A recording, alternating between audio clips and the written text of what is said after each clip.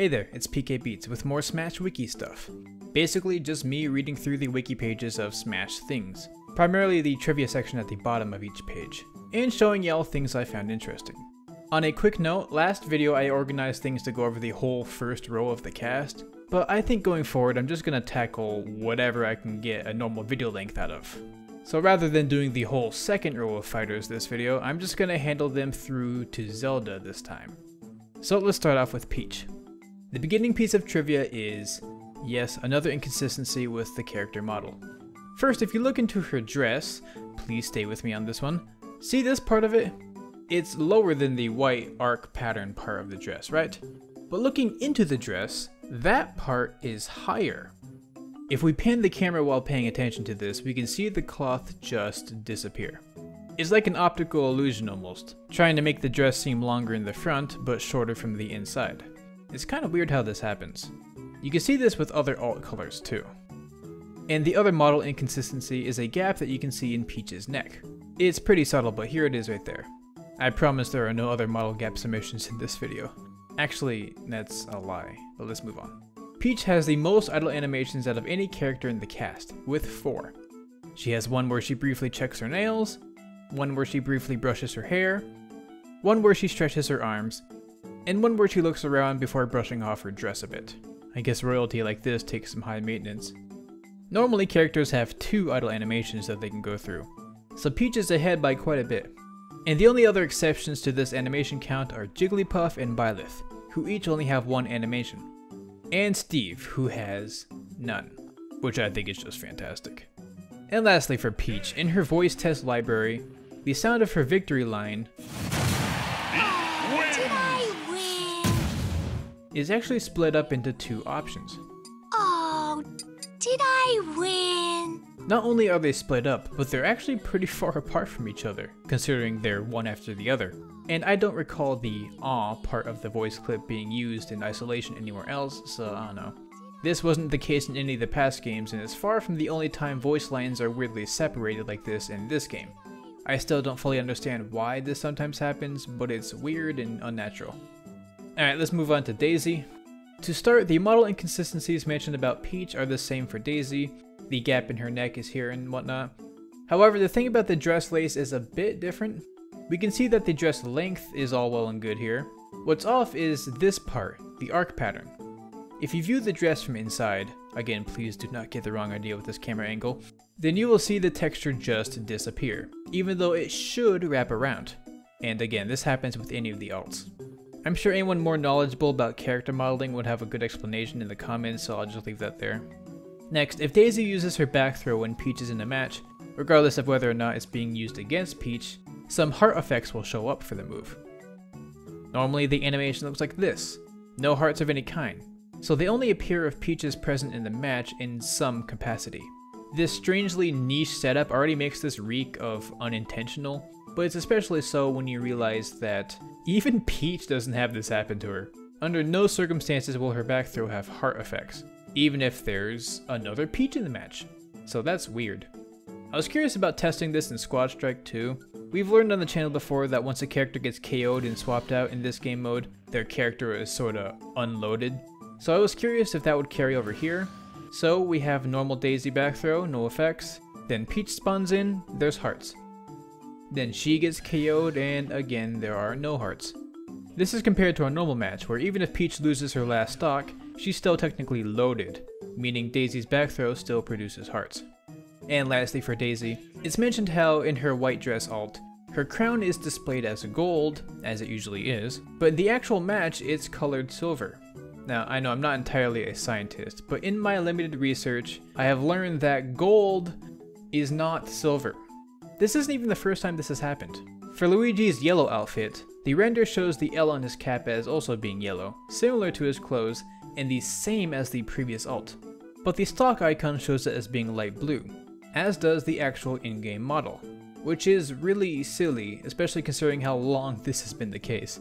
You know, I probably could have included that in my last video, but I guess at the time I thought it was already too well documented on other channels for me to even bother. But since I touched up on the Daisy thing, I guess I'll just toss it in here, why not? I'm sure someone will learn it for the first time here. Another thing you'll learn for the first time here is today's video sponsor, Random Dice Defense. Random Dice Defense is a strategy game where you can create a custom battle deck of 5 different dice, each with unique abilities, making millions of combinations to match different styles. The goal is to maintain enough damage output to defeat these enemies before they reach your health, which you can do by spawning and powering up your dice. When you merge the same tower of dice with the same number of dots, you'll get a dice tower that is 1 level higher, but its tower type will change randomly. Strategy is key in this game, so summon, merge, or power up. And make sure to use SP strategically. You get it after you defeat enemies, and it's necessary for summoning new dice or powering them up. Summoning a greater number of weaker dice can be better than having a small number of strong dice. On top of this, Random Dice has a built-in system that allows you to play with your friends, using friendly battle codes. Either you can make the lobby and share your code with a friend, or have a friend send you their code and you join them. So click on the link in the description and download Random Dice Defense to roll the dice and build your deck today. And thank you Random Dice for sponsoring today's video. Let's move on and tackle Bowser. He's got a prompt about how, when he's on a ladder, if he uses his down air, he'll float in the air like this, which actually makes for a pretty safe and effective aerial, since normally the downside is that you're sent plummeting to the ground. And because of this effect, it means you can technically down air upwards, which is wacky. This is worth bringing up because, in terms of plummet down airs, of which there are several, Bowser's is the only one that doesn't fall down when on a ladder, which is very odd. Also, in doing this, I saw what Bayonetta's ladder animation was. I had no idea she made this pose. I guess it's not often that I see a Bayonetta on a ladder. It's real flashy, though the transition from this to her climb is a single frame, which is a little bit jarring, but you know. Anyways, moving on from that, let's hop into ice climbers, who have quite a lot to work with. We'll start with the model gaps. There's apparently quite a few. When hanging from the ledge, you can see that the fur on the bottom of their coat has a big gap in it right here. Also, in Popo's face, you can see a very slight gap between his hair and his coat right here. And for Nana, there's a pretty noticeable gap between her bangs and her forehead right here. So yeah, these folk are full of holes. Next, it's mentioned how the partner ice climber's AI level is actually 77, which is data that was obtained by Meshima on Twitter, just to give some credit there. If you're wondering, a level 8 CPU has an AI level of 75, so the partner ice climber is a little bit smarter than that. A good way to see that AI take over is by riding something, like the Dragoon. Look at the slightly better than a level 8 CPU go. This arbitrary 77 number is likely a reference to Nana's name. I guess it'd be pronounced Nana. In terms of number puns, Nana could be interpreted as 77, as Na would be 7, so Nana is 7-7. Of course, Nana is also just how you say 7 on its own as well. You could also say Shichi. Okay, basically, numbers in Japanese are really diverse in ways that you can pronounce them, which makes for some very diverse number puns. So it's very likely that this 77 number is just a pun for Nana's name. Nana? Nana? I don't know which one I should say anymore. I'll stick with Nana. Of course, this logic goes out the window when Popo is the partner ice climber instead of Nana, but I guess the spirit is still there. Also, in basically my entire career, I've always referred to them as the primary ice climber and the secondary ice climber, since that's just what I thought of, I guess. But the terminology used by the wiki, that being leader ice climber and the partner ice climber, is a little bit better. Anyhow, next, when you play on a custom stage, the entrance animation for the ice climbers will have a little glitch, specifically the condor that carries them in. It doesn't disappear until the Go appears on the screen. For a better comparison, here's an 8-player match version, where the camera's zoomed out. We see that all of them just sort of stick in place awkwardly until the Go appears, when they instantly disappear. This is compared to normal, where they each just disappear in their own time. Also, I don't know if the capture card shows it, but my game was dropping a lot of frames in this environment, which I thought was funny. Next, it's mentioned how when both ice climbers swing the home run bat, you'll be able to hear Nana vocalize before Popo. We can prove that this is Nana's voice clip that's out of place if we just Yoshi her and try again, and here is just Popo's line.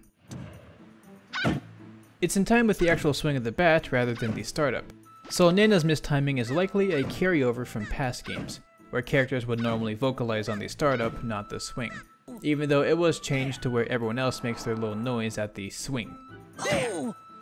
The only other exception, as far as I know, is Falco, who shares his property with Nana and vocalizes during the startup. Also, I need to clarify that yes, I am specifying Nana for a reason. It's not like this is the case with the partner ice climber, but specifically Nana. If you go to the alt that swaps them and pull Yoshi on Popo, Nana here still has the improperly timed voice line, which I find really interesting. I guess even when the roles are swapped, Nana is still considered a unique entity from Popo. It almost makes me wonder if Popo's AI level is different from Nana's, though I don't think so. Next, the ice climbers are the only characters in the game who wield weapons at all times to be affected by stance mirroring. That means what it sounds like. When they turn around, their hammers get placed on the other hand, as opposed to other characters like Link, whose sword-wielding hand is consistent. This is either to suggest that the ice climbers are ambidextrous, or perhaps to keep the hammers behind the ice climbers and not get in the way, since they are pretty big.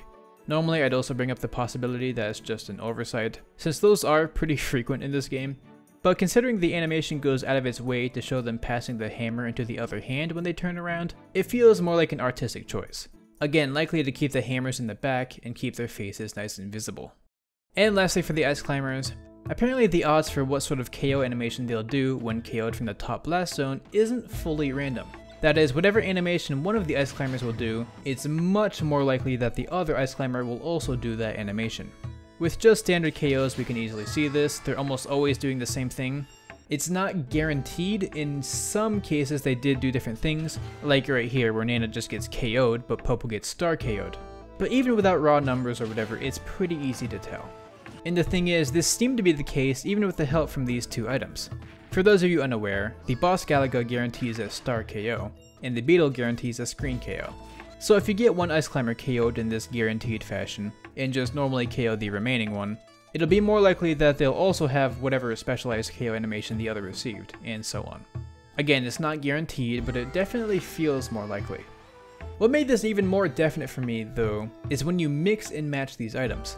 When one of the ice climbers was being KO'd by the boss Galaga, and then another gets KO'd by the beetle shortly afterwards, they still get star KO'd, even though the beetle normally guarantees a screen KO. And with the reverse timing, the opposite happens, where the boss Galaga ends up giving you a screen KO instead. Which is really crazy to me and really drives home the idea that their animations are tied to whichever ice climber got KO'd first. This isn't a permanent tie or anything, it's based on that quick timing. So if an ice climber gets a certain KO animation, and you wait a bit to KO the other one, there seemed to be zero connection. Also, if you end up testing this yourself, be prepared to deal with the wrath of the slightly higher than level 8 CPU ice climber, which actually kinda kicked my butt a few times. Okay, let's finally move on from the ice climbers, with Sheik.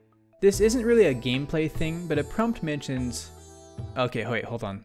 Major spoilers for the plot of The Legend of Zelda Ocarina of Time. Anyways, a prompt mentions how Nintendo themselves are actually pretty inconsistent with Sheik's gender. As basically everyone knows, Sheik is Zelda, well, in disguise. But there's debate on what gender that makes Sheik. Zelda's a girl, so people say because Sheik is Zelda, that makes Sheik a girl. Modus ponens, or whatever format that would be. But there's also the argument made that because this is some Sheikah magic disguise thing, Zelda could have also changed her gender in this form, making Sheik a boy. But I'm not really here to make any stances on that. I'm just here to point out the inconsistency in how Nintendo treats it. Like here on the official Smash Ultimate blog, they use male pronouns for Sheik, and they also use male pronouns for Sheik in Palutena's guidance. Although this is more played up as a joke, as Pit later comments that Sheik is just Zelda, but I mean if the goddesses are using male pronouns then they might know more than us. But then Sheik's trophy description in past games uses female pronouns, and the in-game tips here use female pronouns everywhere, and generally female pronouns seem to be the go-to in most places. I guess it's just that type of thing where whatever intern is writing whatever post regarding Sheik, they're free to use whatever headcanon they got, I guess. It's an interesting topic at least, which is why I thought it would be funny to point out. Next, it's mentioned how when Sheik holds an item, her stance will revert back to the one from Brawl, and we can very clearly see the difference here. You know, this isn't the only character where this happens either, and in the last episode we even mentioned how Luigi will revert to his Smash 4 shielding animation once his shield gets hit. So I guess whenever that comes up again I'll mention it, but it's still weird. Also, when skimming the Sheik wiki, I realized that all of the moves were named, and not only named, but show their Japanese names too, which I found really interesting. See, in the far past video I made, I went over all the named moves, but those were only from the in-game tips. In that, I'd mentioned how I was aware that all characters from Melee and whatnot had their moves named in some booklet or whatever, but when I saw this, I got curious and looked at other non-Melee characters, and they also all had names for their moves. The only ones that didn't end up having everything named were some of the DLC characters, though some, like Steve, did. And the Smash Ultimate newcomers all did as well.